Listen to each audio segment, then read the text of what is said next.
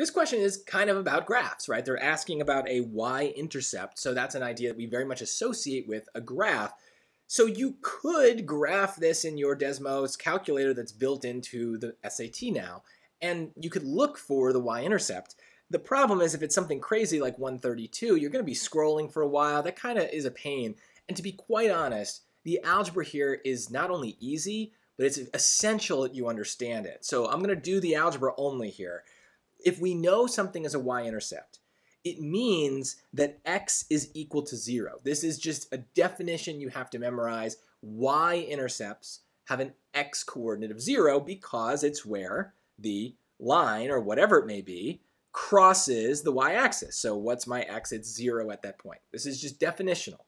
So all we have to do now is plug points into equations. We know half of a point. That's good enough.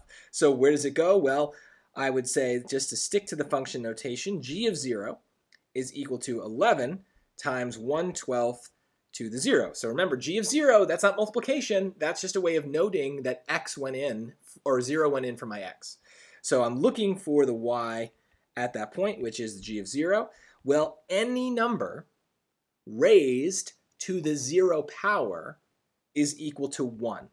And that's why I think the algebra here is so important. You need to know that fact, okay? That's going to come up in lots of places and many places where the calculator might not help you. So you really need to know every number raised to the 0 power is 1, all right?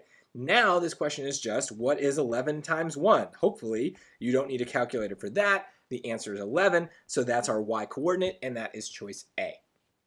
Again, you could graph it. You probably would have seen very quickly that 0, 11 was the y-intercept, but this algebra is essential. So no real excuse here. You got to learn that.